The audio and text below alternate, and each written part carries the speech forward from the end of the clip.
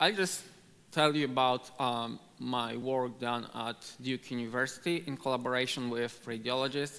As you can notice, most of the co-authors are MDs or radiology-related people. And so this presentation is based on a publication that's published in Radiology, and it was written for radiologists and with radiologists. So if you want to know more details, I refer you to this publication. But in this presentation, I tell you more about machine learning perspective of this study. And so first, I do a standard presentation of our work. But then, in addition, I'll tell you more about negative findings, things that are not published, things that we tried but didn't work. Okay, so first, background. So when I started working on this project, I didn't know what thyroid is. So it's a gland in the neck consisting of 2 lobes, and it can grow nodules inside. And it's estimated that it affects as much as 50% of the population. It's more common in women, and actually often people live with thyroid nodules. They don't know about it. Their health or well-being is not affected, but in some cases they can be dangerous. They can be malignant and actually pose some threat to you. And triaging them for biopsy is based on assessment of ultrasound images by radiologists. But the problem with that is that it suffers from high inter-reader variability, meaning like different radiologists make very different decisions depending on their personal view or just because. And sometimes they tend to overdiagnose, meaning they tend to send nodules to biopsy, even though it's not necessary because they think, well, let's check just in case. And because of that, the number of biopsies is growing, but we're not actually detecting any more cancers. And another problem with this that is not mentioned here is that there's a shortage of very qualified radiologists doing this interpretation.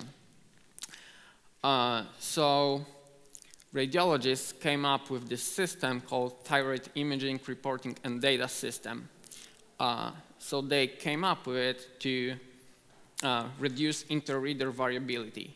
So usually radiologists just look at ultrasound images and they just decide, okay, it looks suspicious to me, let's send it to biopsy, or no, it doesn't look suspicious, let's don't biopsy it. So to reduce the inter-reader variability, they came up with a system of 5 feature categories.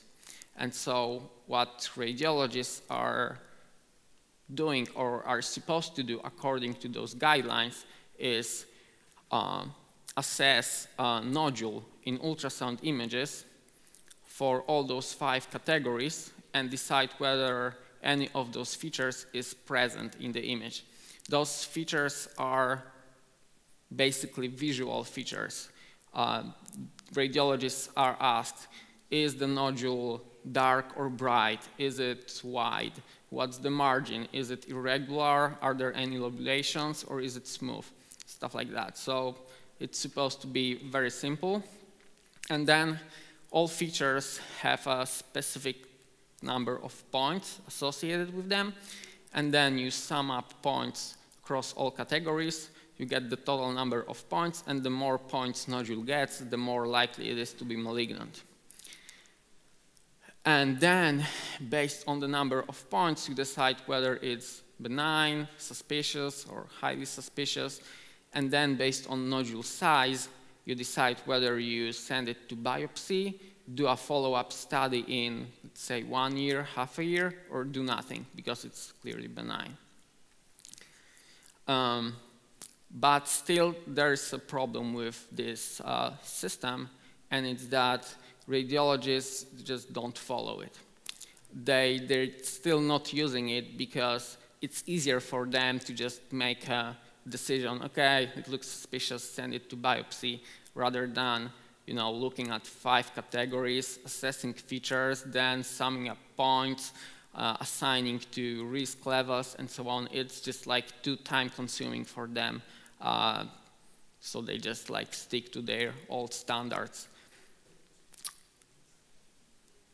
And so regarding our system, we try to fit it in this thyroid system. So we try to develop a system that's replacing only radiologists in the laborious part, in assessing kind of probability of malignancy. So they're doing it based on thyroid systems and the point system, and instead we just wanted to develop a system that returns a score for malignancy, and then everything else is kind of borrowed from the thyroid system, meaning we stratify nodules into risk levels and then make the same decisions as radiologists would. And this was done to maintain a clinically relevant decision, because in this part you also take nodule size into account. So for example, radiologists never biopsy nodules that are over 1 centimeter, under 1 centimeter, and other stuff like that.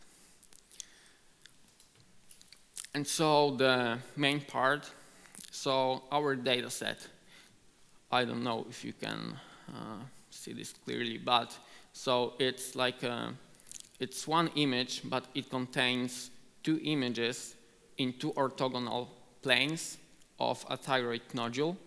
So when you first look at thyroid ultrasound images, you don't see much, but after looking for a few days at them, you just start noticing similar patterns and structures, and you can actually locate a nodule in those images.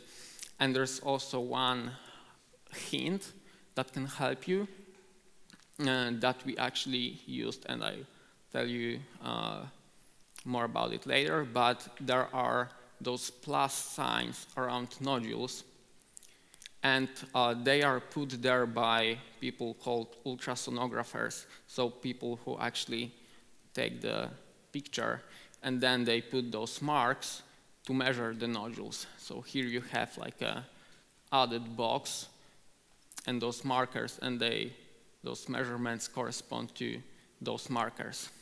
And so you can actually detect the nodule by just detecting those, but by looking at those calipers. Sometimes the ultrasonographers may make mistakes, but it doesn't happen often, so it's a fairly reliable method. And so, as you can notice, we had fairly small data set, even for medical imaging standards. For each nodule, we had 2 ultrasound images, so we had 2,500 images. And then we did something called temporal train test split. So it's often done in medical machine learning applications. There are also other methods, but if you have a temporal train test split, it means that the range of dates for your training cases and test cases is separate. Meaning you first collect training cases, you stop collecting them, and then you start collecting test cases. So it's done this way because for many good medical journals, you cannot call your test set a test set otherwise. They let you call it only a validation set if you have a standard randomized split. You need to have either temporal train test split or cases from a different institution or something like that to call it a real test set. And so in our test set, we had fairly small number of nodules, only 99 from 91 patients. And then we had annotations for them. We had two kinds of annotations. So the first one was biopsy or surgery proven label for malignancy. And so what's important about this, this label is that first it's nodule level, so it applies to 2 images of a nodule. And second is that it does not come from the images. So you cannot know this label, even like the most skilled radiologists, they cannot tell you this label based on images only. This label comes from tissue sample. So that's like the first thing. You cannot be 100% accurate in this task. And then we had second set of annotations, and those were purely visual annotations, and it was assignment of features in 5 thyroid categories. So we basically, so we did it to evaluate radiologists according to this system that they're supposed to follow. But there's one problem with those labels, is they are actually subjective. So for training cases, we had labels from 1 reader, and for our test cases, we had, in addition, 3 expert readers, and we assigned labels based on expert consensus, meaning we took majority vote of 3 experts. And it means that we could have experts who disagree on the label because it's subjective. Because let's say you have a label, is the nodule bright, slightly dark, or dark? I mean, it's subjective whether you say that it's slightly dark or dark, right? And then we also had labels from 8 non-expert readers. We call them non-experts, but they are still radiologists, but simply with less years of experience. And here's the overview of our system. So the first part is extraction of region of interest. It's basically detecting a nodule. As I mentioned before, it's a fairly simple part. We're doing it based on detecting calipers and then extracting region around them. And then there's, I'd say, the main part, prediction of malignancy. And then finally we stratify nodule into risk levels, meaning the same levels that are in thyroid system, and later we just take a management decision following the system. And so first part, pretty straightforward. We took faster RCNN to detect calipers, and then we take rectangle enclosing them, and this is our region of interest. We're doing some post-processing to remove false positives because we know that there are at most 4 calipers. Actually, you can also use other detection method. We use faster RCNN, but later on I tried to do it with single stage detectors, and it also worked as well. It's a fairly simple task. Those are always like pluses or crosses.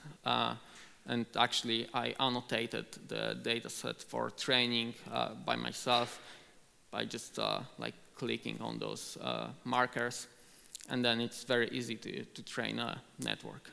So just a simple task.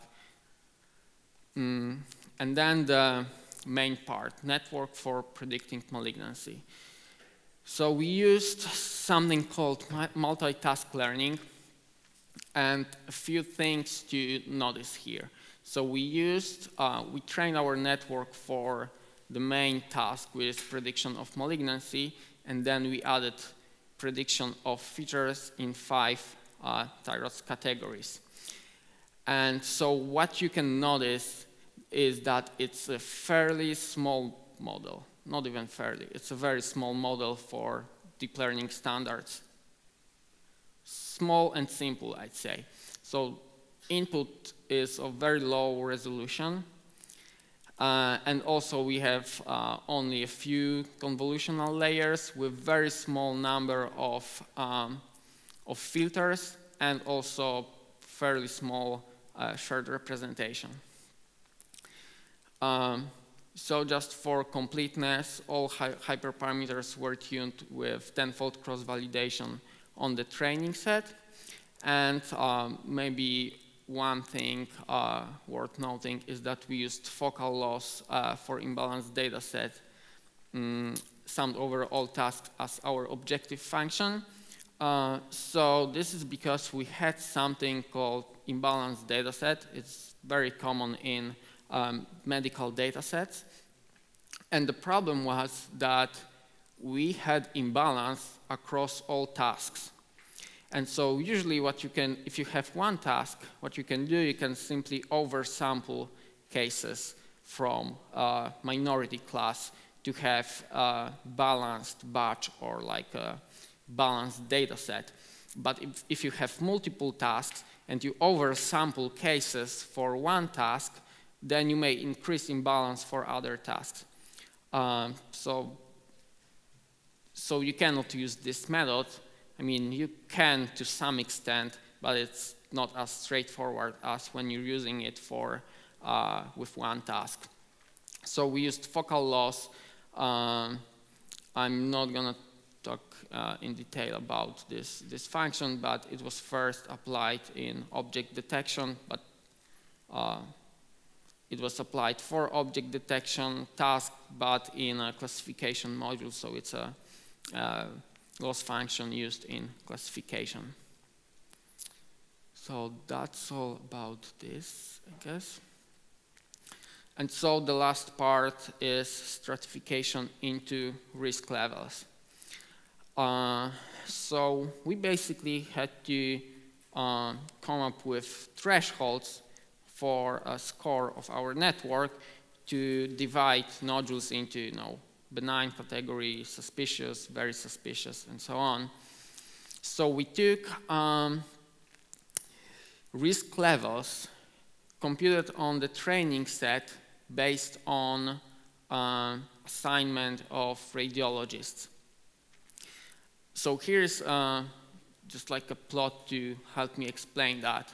So here we have a cumulative distribution function of thyroid's risk levels. And so to compute our thresholds, we first take a percentile of a specific risk level. Let's say thyroid 3, it's probably mildly suspicious. And we see that it's, there are 42% of cases in our training set that have this risk level or lower. And so then we took predictions on the training cases from our model, and then we asked for score for percentile, in this case for 42nd percentile, based on network predictions. And that was our score for this risk level. And we did it for all risk levels, and that's how we got our thresholds, so that when we took predictions from our network and applied those thresholds, then our cumulative distribution function of our risk levels was the same. Okay, so now quickly results. This is on the training set. This result is not that important because, as I told you, we optimized hyperparameters based on the training set. So it can be slightly biased, but we were close to a single radiologist, 0.8 to 0.78.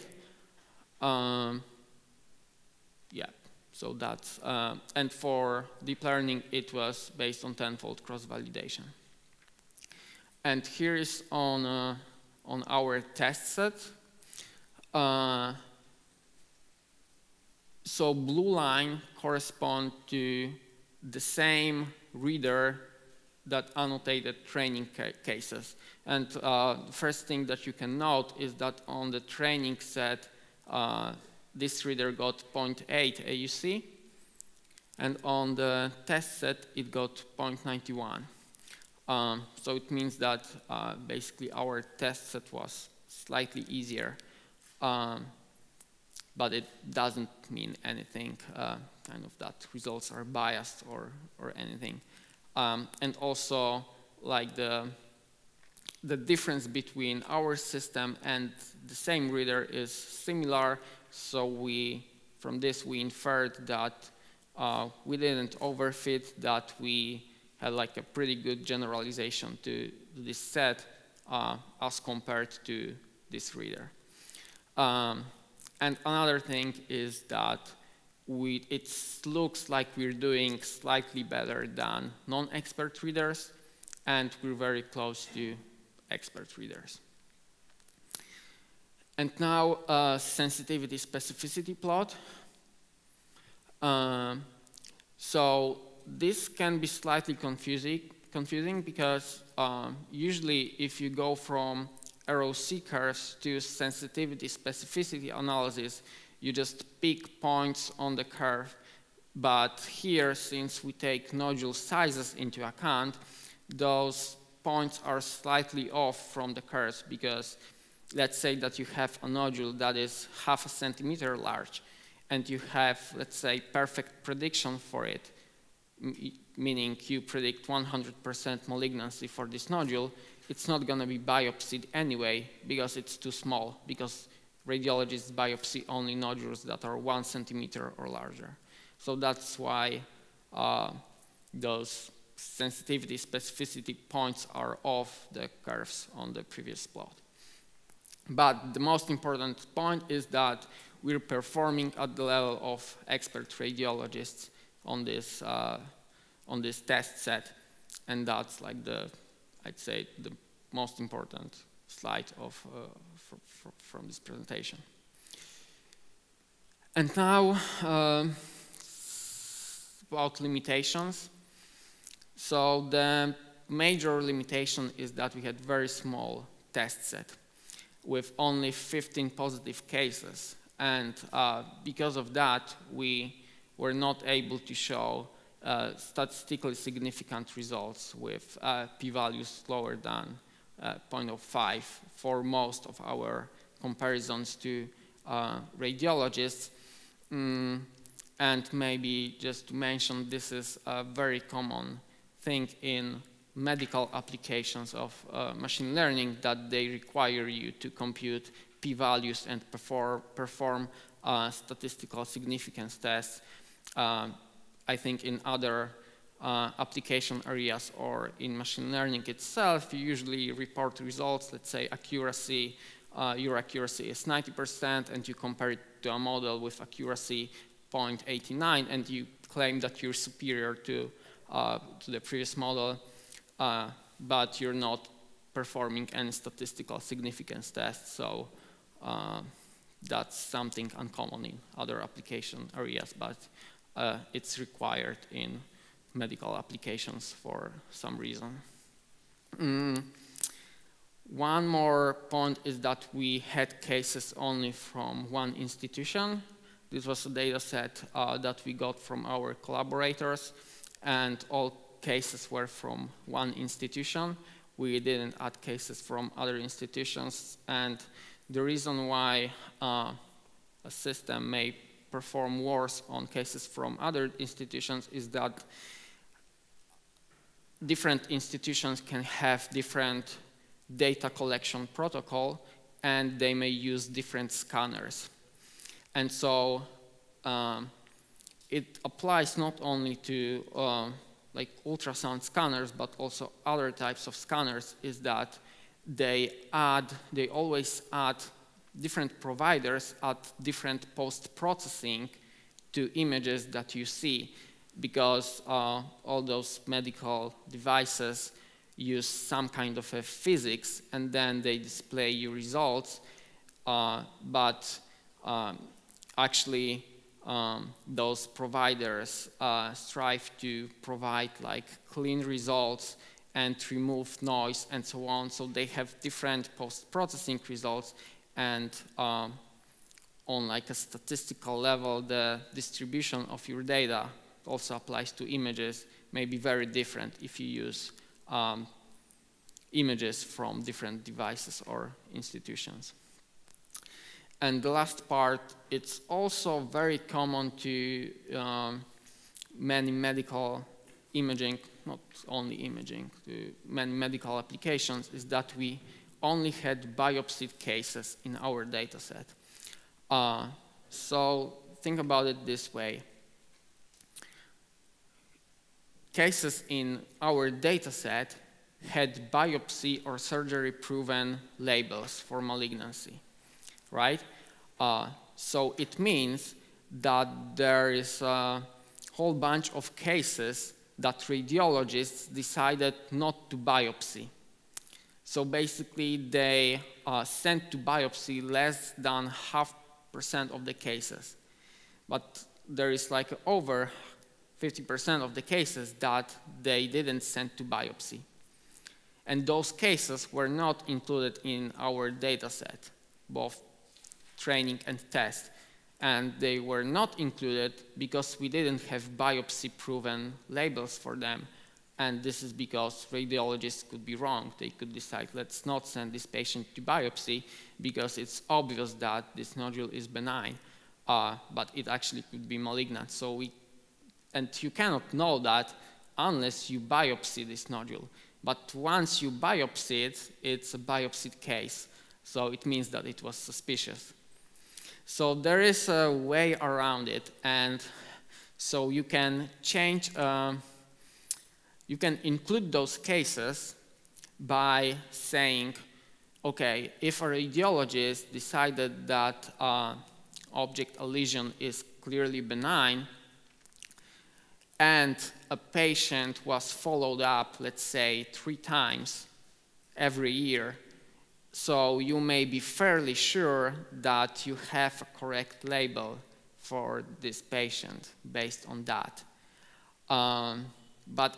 So it gives you some confidence, but you still cannot be sure. But we also didn't have cases like that.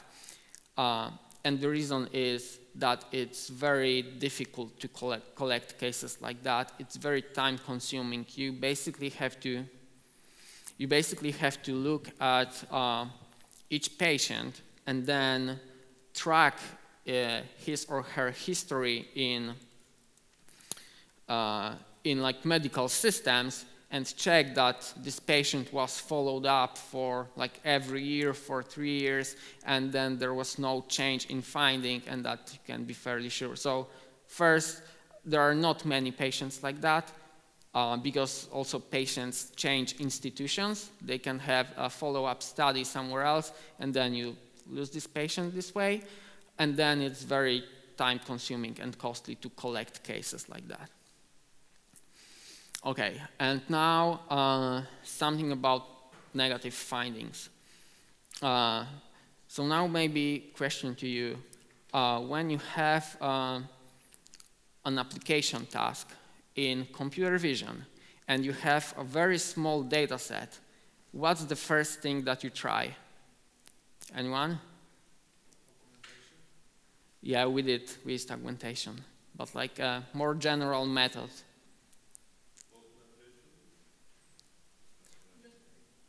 Sorry? Yeah, exactly. So that's very obvious. You're using data from somewhere else, right? It's everyone knows that there are like low-level visual features that are shared across other tasks. So there are very different ways of incorporating transfer learning. You can do fine-tuning, something called deep features, which is actually a special case of fine-tuning. you have so many models, different sizes, trained on different data sets. You can freeze some layers. You can adjust learning rate per layer, and so on. And we tried all that. And we got some results, but they were far, far from radiologists. So I think this shows that, so when I first saw this problem and got this data set, I thought, easy task. Transfer learning, not so many cases. I take a ResNet, trained on ImageNet, fine-tune, trying freezing some layers, maybe do deep features, take SVM, train it, and I'm done.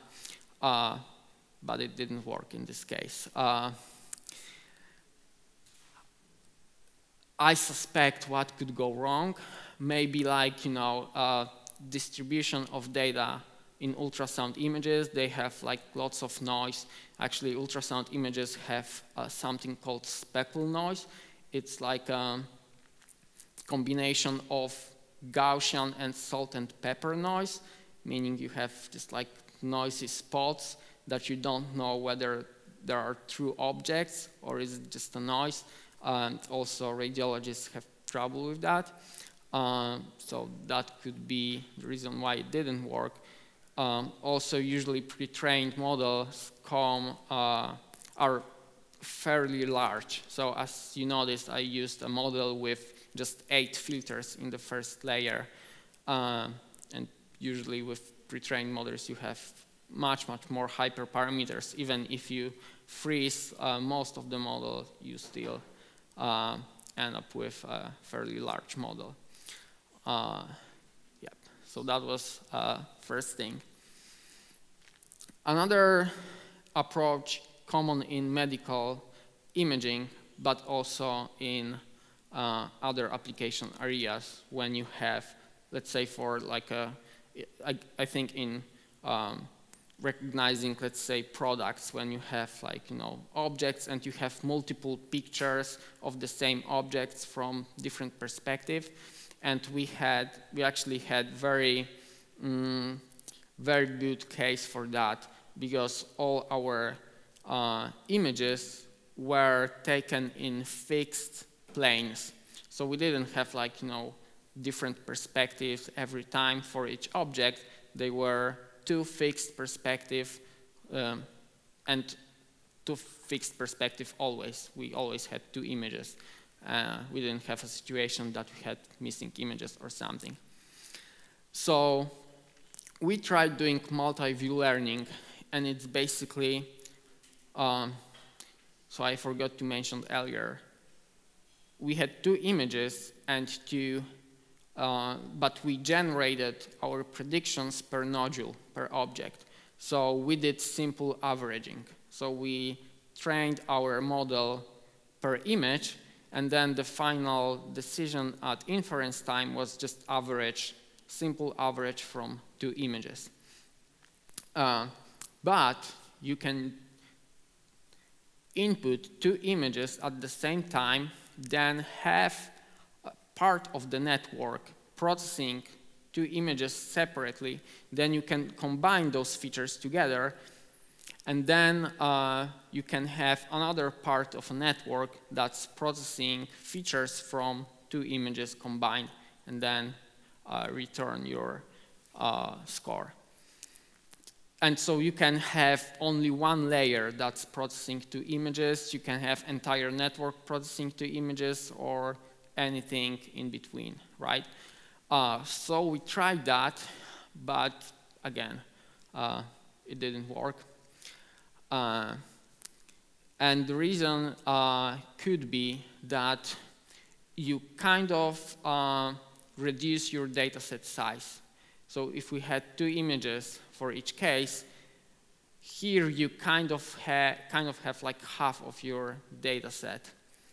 And to some extent you don't, but from like a loss function perspective, you do.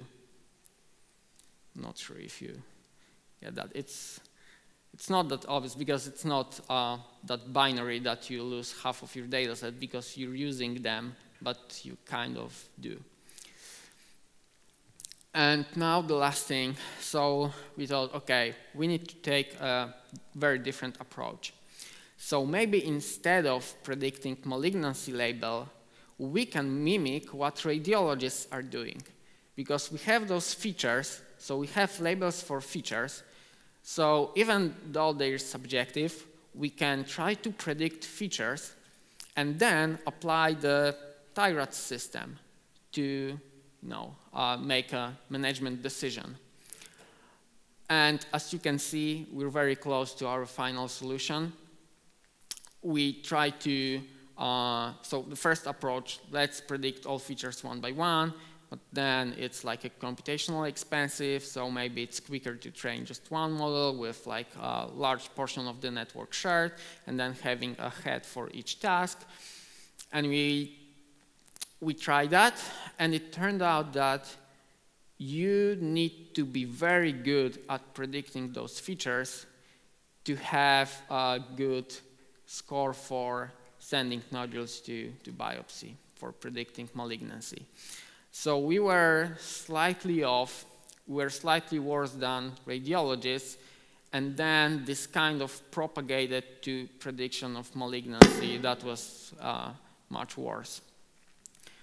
But we thought, okay, we have this, let's add one more task for malignancy and check how it's doing.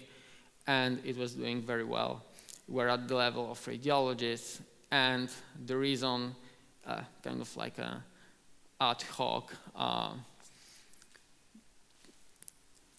conclusion was that those tasks basically helped regularizing the shared representation so that our network no longer was remembering training cases because we had issues with overfitting. That's why we use this data augmentation, dropout, very small network. So in addition, those tasks helped regularizing this shared representation so that it was relevant not only to this task, but also to all other tasks that we also knew are somehow connected to our main tasks, because all those features radiologists are using to